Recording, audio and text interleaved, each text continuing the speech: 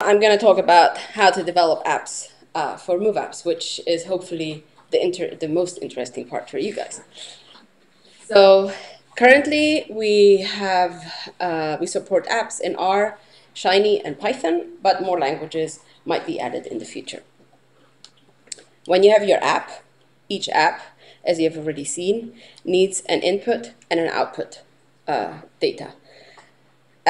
These input and outputs are the ones that are connecting the workflow. And the types that can be used are predefined. Currently, we have 7 different input and output types.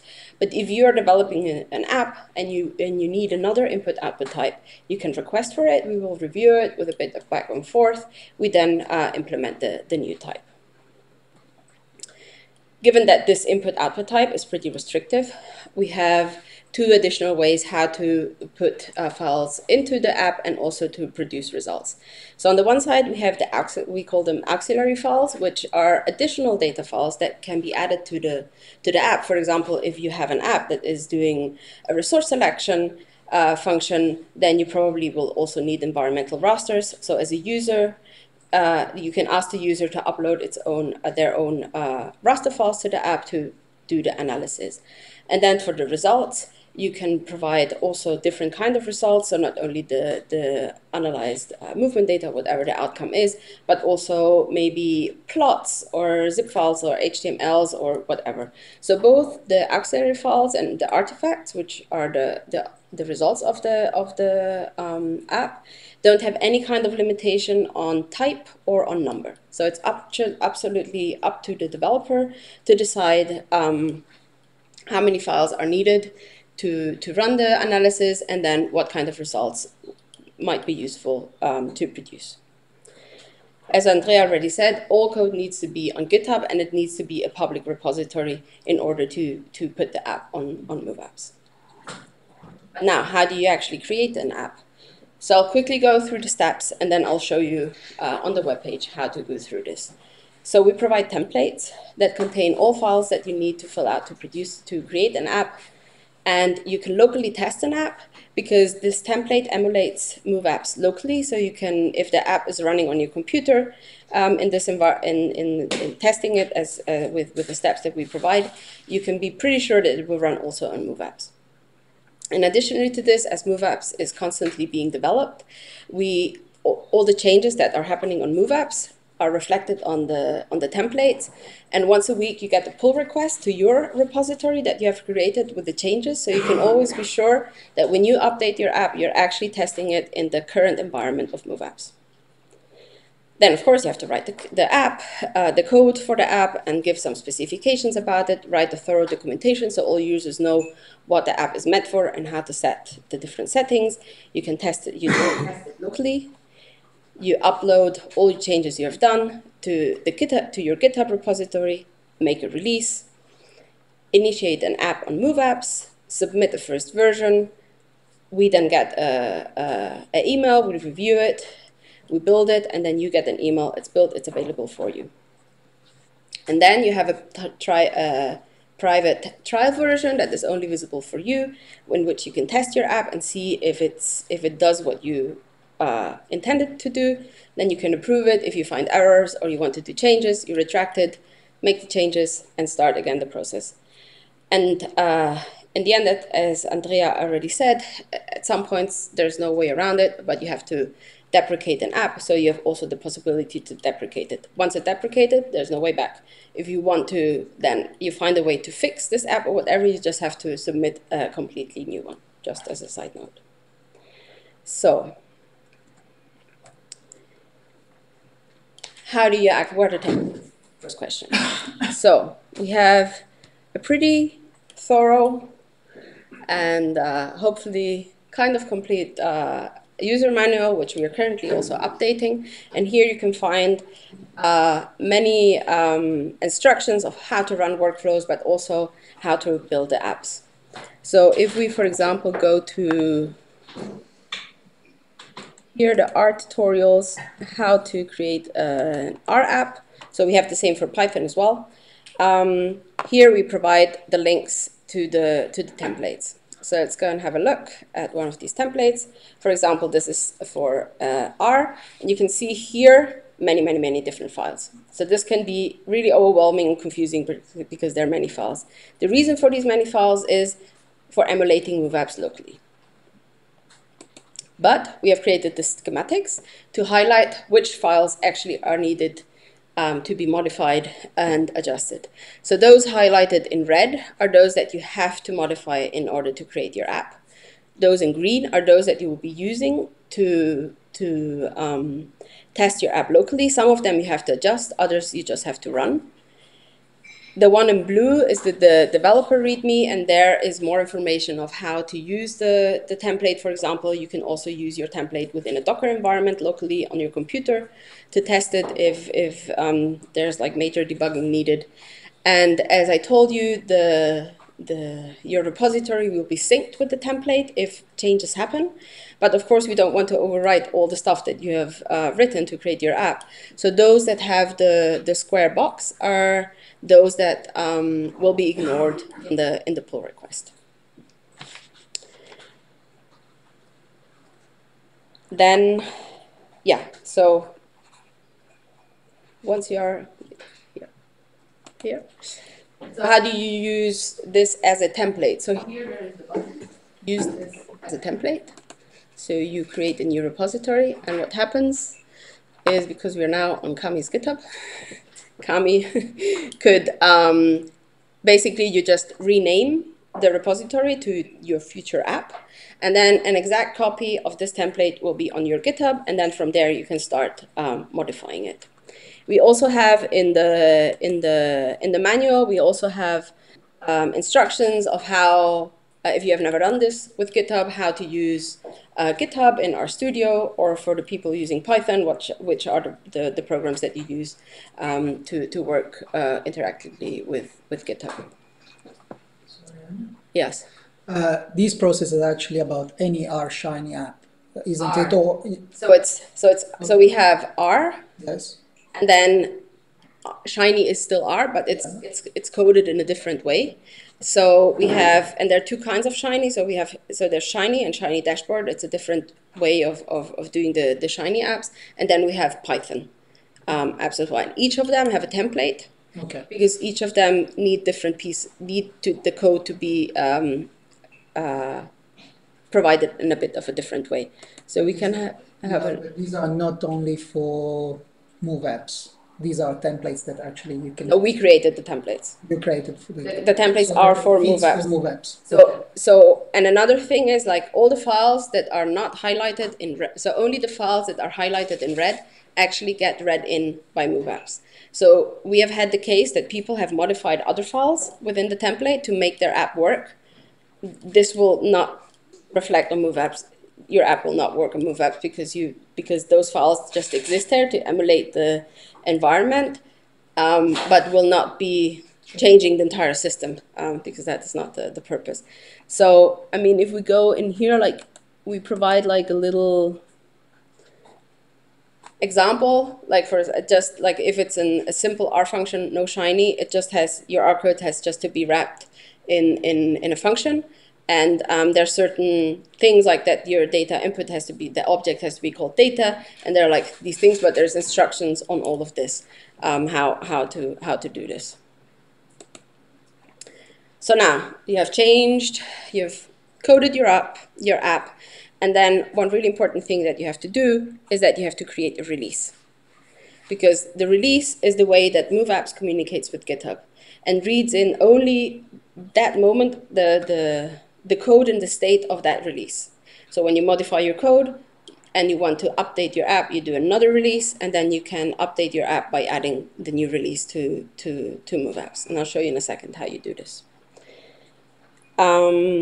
Exactly. So we go back to MoveApps. Yes. So we go back to MoveApps, and in your home, so in the dashboard, you have this My Apps, and in Apps Overview, you find all the apps that you have submitted, which might be empty if you've never done it. It's okay. And then you click on Initiate App. Here you have to provide a title, like showcase, for example. You have to provide a description. What we normally do in the template of the documentation of the apps, you have to give a small description of what the app is doing. We just copy and paste it in here, but depending how long it is, you can choose how you do it. But basically just a description so the user has, without having to go to the entire documentation, knows what the app is doing and what it's intended for.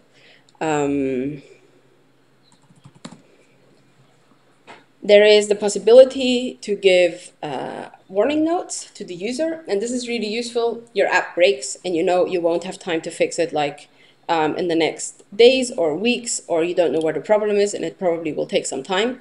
You can then put here a note, app is currently not working, and that really reduces the level of frustration of the user because they know, okay, the app is not working, there's no purpose in trying to make it run. Or maybe some features are broken. So you can always, it's a direct way to communicate with the user if there are issues with your app, so they don't have to like think about what they're doing wrong or what is happening, and they just are informed about that it's not currently working as expected. Then here you have to provide the link of your GitHub repository. So we can just go here to code, copy this,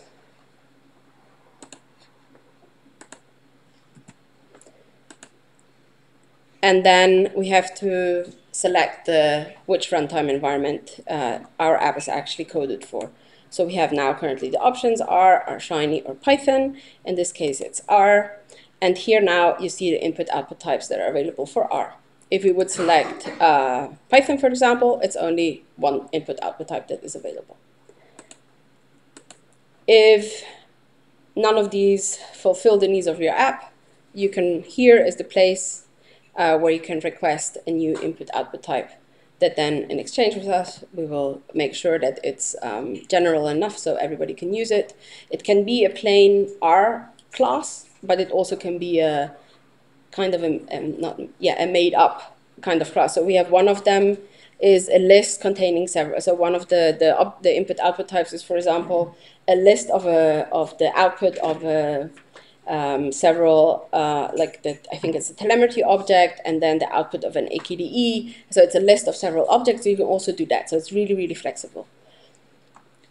So now you have to choose. In this case, it's move two objects, and we make the differentiation here between location and non-location data because the subsequent apps that will analyze location and non-location data will be really different. And then we just hit initialize app. So now here you have an overview of your app, but you're not yet done. What you have to do is you have to add the version. And here, if you click on add version, all the releases appear that are available on GitHub. Normally the ones, if you have submitted this app before, the versions that already exist on MoveApps are grayed out. But in this case, as I'm using the template, and the template is not on MoveApps, I just choose, for example, the latest one. Here again, you have to give a description of what has changed from one version to the other. Now it's just the first version, so it can be just first version. But of course, if you're updating your app, you want to inform the user what has changed. So this is the place where you can do this. Then each app has to have at least one category. Here's a list of all the categories that we came up with when we did this. But if you don't find the right category for your app, you can ask for a new category. We'll just use data filtering for this example. And then once you have done this, yeah, you save and submit your app. And now you just wait till you get an email that the app is available for you. When you click that button, Andrea and me get an email, an app has been submitted. And then we go to our account and can go and review an app. So we go here where all the apps that have been handed in are shown. And here we can go and review them. We have a direct link to the GitHub repository. So we go to GitHub repository, check the code, check that all files are completed, check that it's got documented. And then once that is okay, we can proceed to build a Docker environment. So here is the Docker environment, which we can manually also adjust. There are some R libraries that need system libraries to be installed. So here we can just name them and install the system library. We can also currently, we will atomize this, but it's not yet in here. So if a library is only available on GitHub, we manually enter here that actually the library has to be installed from GitHub and not from Cron. We will make this more automatic in the near future, hopefully. But now the developer has to tell us, please, this library has to be installed from GitHub. Once all of this is good, we go and build the app. This takes a while because the Docker has to install R and all libraries. So even if the app is really small, it takes a while to build. And once it's built, we then click here, approve full trial, and then you get the email. And when you get the email, you go to your apps, and then, no, where is it? Yeah. And then you find this. So the stripy green app is the one that is in trial version. So this app only you can see, Andrea and me too, but nobody else. And then you can test it, see if it works. So you can include it in workflow and use it as any other normal app. And once you're happy with it or not, you go into the app, and here you have the button approve or retract. So you approve it if you're happy and make it available to all the community of MoveApps, or you retract it, fix it, submit it again, and go through the process. Yeah, and then deprecation. So if you go, why is it? You can't so you can't deprecate an app that is not approved. Yes. So if you go into any other app, so here the ones that are grayed out, well, they also have to deprecate it, is those that you already have deprecated. If you go into any other app, you can click on the deprecate app. Here you include the message, why you're deprecating, and if there is the equivalent app already available on MoveApps, you can name it here. It doesn't have to, so here the list of apps on MoveApps appear, and you can choose one, but it does not have to be, because maybe it's not the case. So you just say, I deprecated because it doesn't work anymore, and I can't fix it, or I can't maintain it, or whatever reason there might be. Okay, I think I covered all. So, but now you're thinking, why on earth would I go through the trouble of changing my code and converting it into an app? Because this is time. I mean, it's not just, it is once you've done the first one, you get the hang of it, or how it's done, and then it's really easy to just take any kind of code and put it into an app. But the first one, admittedly, it does need some work, because you have to navigate how the system works. But the benefits that we kind of thought of that are, for us, most prominent is that doing analysis through MoveApps makes science truly reproducible. Because if you publish the workflow, well, to publish a workflow with a DOI, it has to be associated to paper. Maybe you cannot do all the analysis of the paper on MoveApps yet, but maybe you can do parts of it. So the workflow gets archived, and then in 10 years, somebody comes and can run that workflow, because everything gets kind of frozen in time. So the R version is the same, the library versions, everything is the same as it is now, so it runs. Because currently, what do? We append some R script, and then you try to run that in a year, in 2, in 5, and 10, and it just does not work. Because libraries have been deprecated, because versions have changed, because functions have changed. It's not reproducible. It's just like what I did some years ago, I can't run exactly as it is. But this makes it truly reproducible.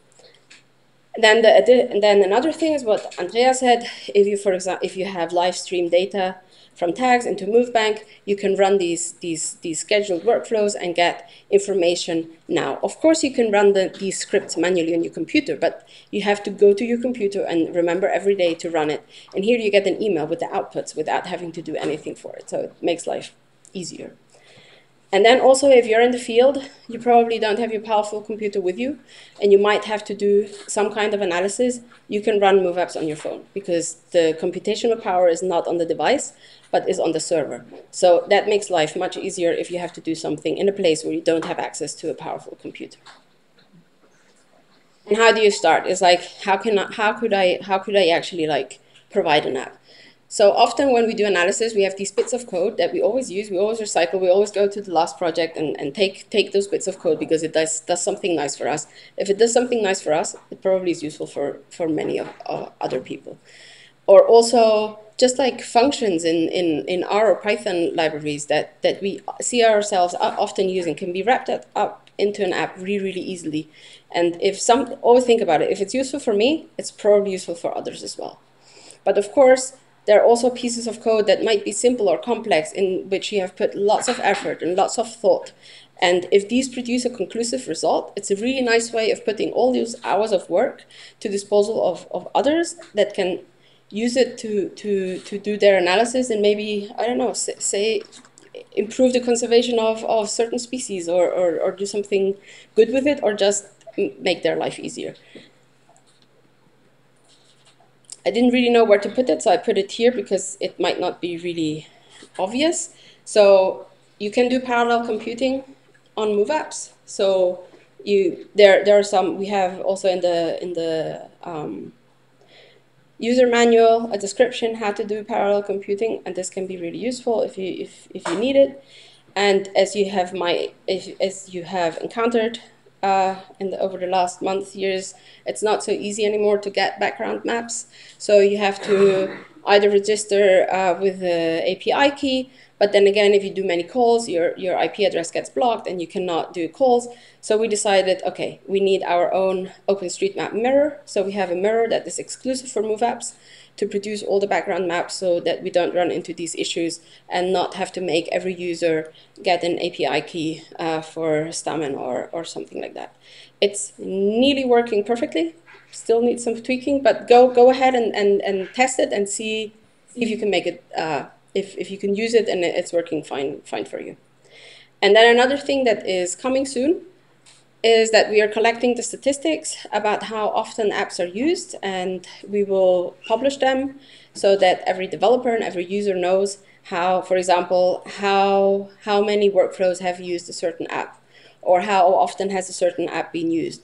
And this is really useful also for the developer to actually know, is somebody actually using the app that I've put out there? So we are in the process of doing this. All the statistics that we collect are completely anonymous. They're not retraceable to who is using which app. It's just the numbers that we want.